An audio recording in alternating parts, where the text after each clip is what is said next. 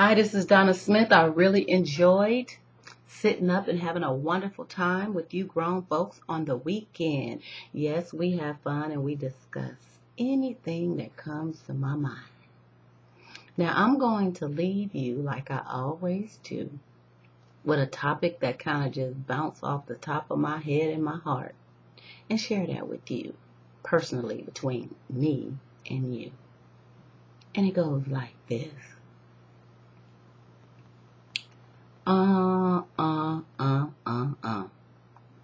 No, he did not. I cannot believe it. Here I was, sitting up, waiting, mind all positive and fresh, smelling good, looking good, and just ready to do some good.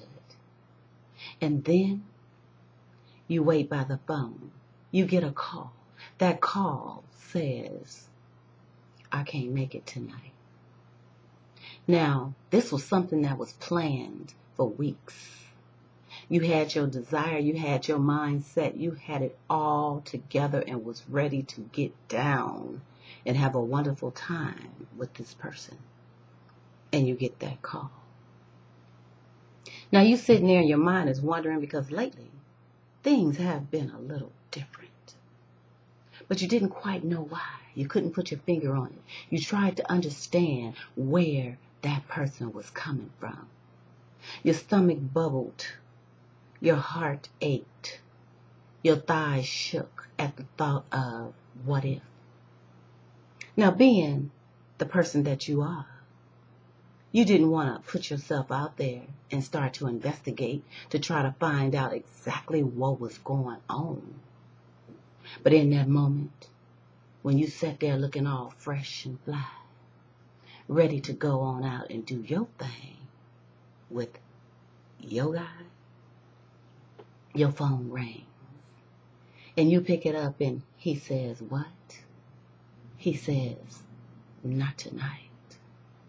So in that moment, you sit and you reflect and you start to shiver and you start to bubble inside because you know that something just quite ain't right. So you hold the phone and you grip it tight and you mumble, all right. But in that moment, you knew that something wasn't right. So you tell them, okay, perhaps next time, I wish you would have let me know, way ahead of time. And they said, sorry about that. We'll try again another time. So you hung up the phone and you went to the mirror and you looked at yourself and you said, please, why am I taking all that? Do they not know who I am? Do they not know the woman that I am? So it's not my loss. It's their loss.